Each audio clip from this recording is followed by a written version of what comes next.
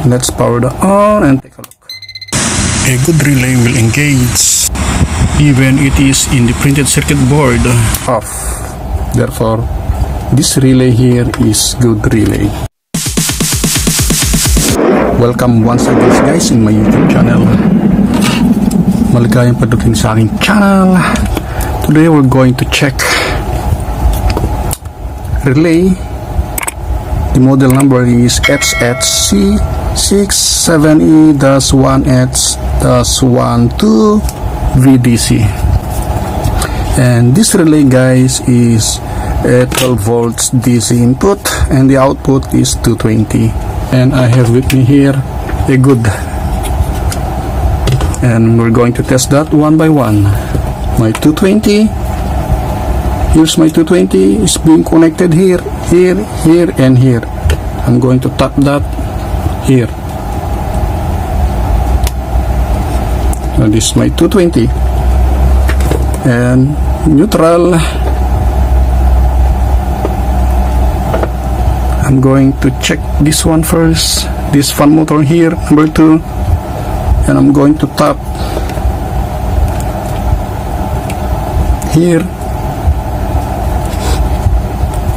to the normally close, and here's the normally close, that one, and neutral is engaged. Here's the neutral without using first the 12 volts power supply.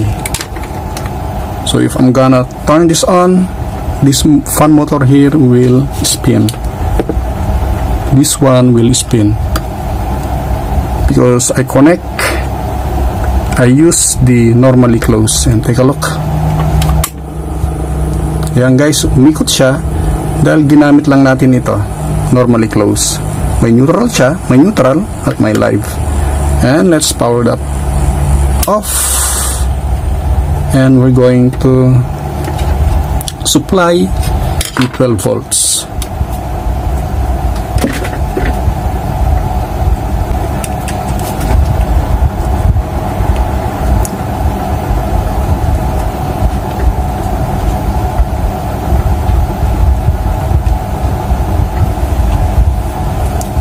Okay, still running because this is a normally close, but look, the power, look at my test pen, the power is being transferred to the normally open. And if I'm going to turn this off and take a look with the power off.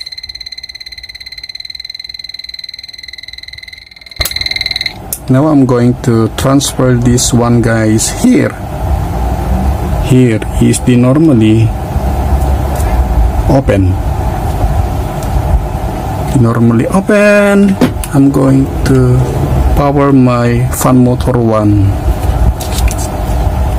I'm going to power the AC on. This one will not spin.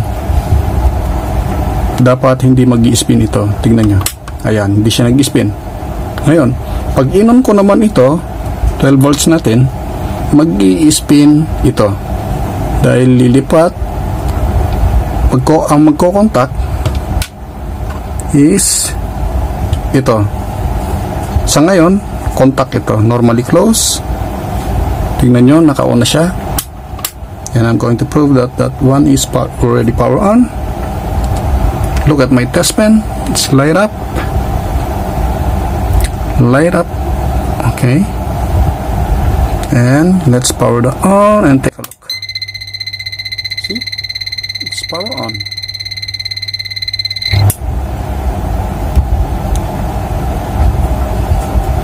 Off. Therefore, this relay here is good relay. It has a bit sounds because the relay is supplied with 12 volts. So, ganyan yung itetest guys ang relay na 12 volts input, 220 output. That's how you're going to check DC to 220 AC. and this one is being connected. That's why it has sounds.